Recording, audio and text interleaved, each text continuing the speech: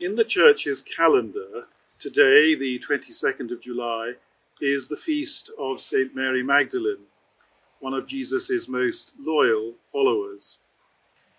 Mary Magdalene not only travelled with Jesus, accompanying him during his earthly ministry, but also she witnessed the crucifixion and the resurrection. Displayed in the chapel of Saint Mary Magdalene in the cathedral here in Chichester is Graham Sutherland's famous painting, depicting the moment described in St. John's Gospel when, standing outside the tomb, Mary mistakes Jesus for the gardener before eventually realizing who he is. And he responds with the words, "Do not touch me." I've always found it interesting that Graham Sutherland painted such bright colours in this painting, not only because he lived and worked in the south of France, where the light was naturally bright, but also because it had to be seen from the baptistry right down at the west end of the cathedral. In the baptistry, of course, hangs Hans Feibusch's painting of the baptism of Jesus.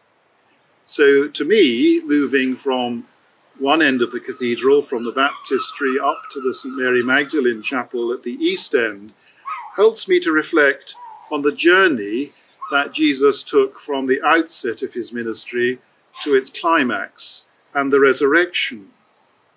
And walking from one end of the cathedral to the other in that way, one also passes, of course, the Chichester panels depicting the raising of Lazarus, as if to remind us of what Jesus achieved during that journey of his ministry.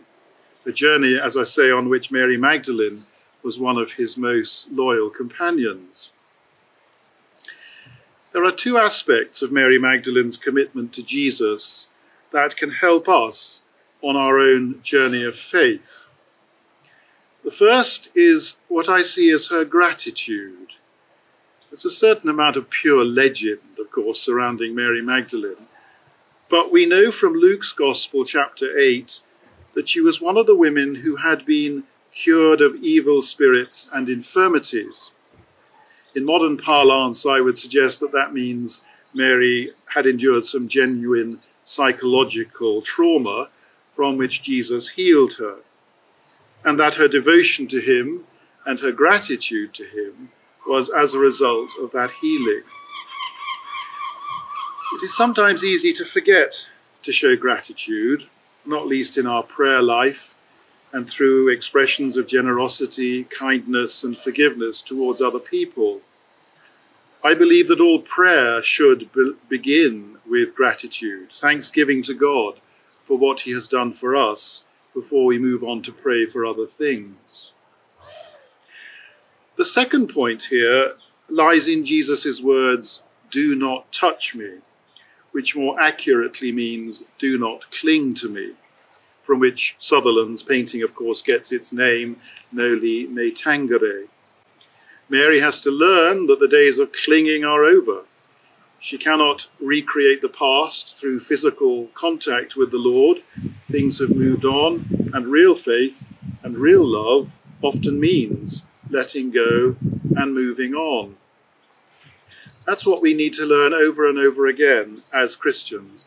Just as parents have to let go of their children when they become adults and let them fly free, having nurtured them and sometimes indeed clung to them during childhood, the real test of their love for them is if they're prepared to let them go when they grow up. Letting go doesn't mean abandonment.